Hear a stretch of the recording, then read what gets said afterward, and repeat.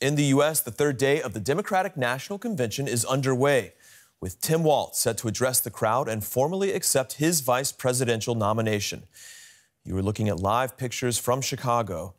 Thousands of delegates are there for the convention, which officially confirmed Kamala Harris and Walz as the party's nominees. And the convention begins the final stretch of the White House campaign. Former President Bill Clinton also spoke on day 3 of the convention. That followed Michelle and Barack Obama, who headlined the convention's second day, where both received rapturous receptions. All right, let's go to Janelle Dumaloun, who is in Chicago at the Democratic Convention. Janelle, welcome.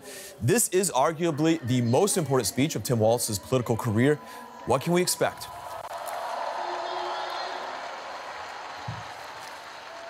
The most important speech of his political career is likely an understatement, Stephen. This is also possibly the biggest crowd that he will ever have faced.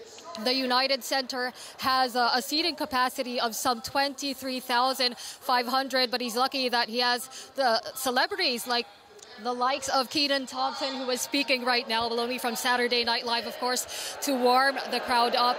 Now, while it is fascinating to see how quickly Walz gained traction, how quickly he became a household name, this really is an opportunity for him to show the American people who he is beyond Midwestern dad, beyond high school football coach, beyond community champion. It's an opportunity for him to tell the delegates here and also all the millions of viewers watching at home what he can really bring policy-wise to the Harris administration if she were to become president. Now, of course, he was chosen as a vice presidential pick for his ability, perhaps, or for his hoped ability to bring in the white male working class voter. Now, perhaps we'll have an indication from his speech tonight as to how he might be able to do that. But one other thing that we might be able to watch out for, the theme for tonight is the defense of freedom. So the defense of reproductive rights, the defense of democracy. So we are expecting Tim Walz to set himself up as a defender of those freedoms that the Democrats feel are under threat, and perhaps some concrete ideas as to how exactly he intends to be that person.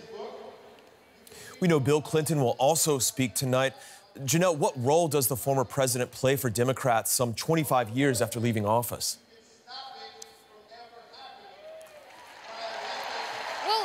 Clinton has become a sort of elder statesman for the party, but more importantly for Kamala Harris and for Tim Walz, he's also seen as one of the party's most effective communicators when it comes to messages about the economy. So his ability to express in simple terms, perhaps complex and nuanced economic issues, could be seen as a particular boon to Kamala Harris and Tim Walz, who have put at the heart of their economic policy, helping working class families, helping to build the middle class. So they're hoping Bill Clinton is somebody who would be able to hammer the point home to voters as to how this administration will be able to do that if they were elected. Now, on another note, it's also been reported that after seeing just how much energy and good vibes this convention has generated in the past 2 nights, Bill Clinton reportedly ripped up the speech that he had been working on to start anew with a much more joyful, light, and cheerful tone. So we'll also be on the lookout if that is, in fact, something that he had been able to manage. Well, speaking of messaging, this year's nomination process was unusual for Democrats and potentially divisive, of course, with Biden pulling out so late. Are we seeing a unified message at this convention? Well, in many respects, they really do seem to be singing from the same hymn book. So you've had these messages of hope, you've had these messages of a new chapter, a hopeful look into the future.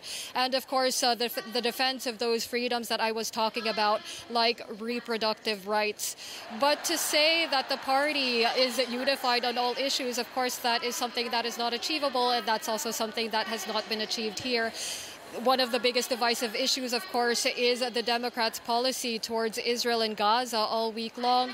There have been protests going on outside of the DNC. They're expected to continue until tomorrow. That is the last day. You also have the 30 or so delegates of the uncommitted movement. They represent some 700,000 voters, and they do want to see assurances from Kamala Harris and Tim Walz that there will be a permanent ceasefire in Gaza, that they will consider stopping arms transfers to Israel. And so far, there's very little to suggest that this ticket would be able to, or is even inclined to, reverse decades of almost unconditional support to Israel. So even beyond this convention, that is going to be an issue that remains divisive. And it's even if it's not showing up here in the ways or in the volume that it was expected to ahead of this convention, it still remains an issue. All right, Janelle Dumoulin at the Democratic Convention in Chicago. Many thanks.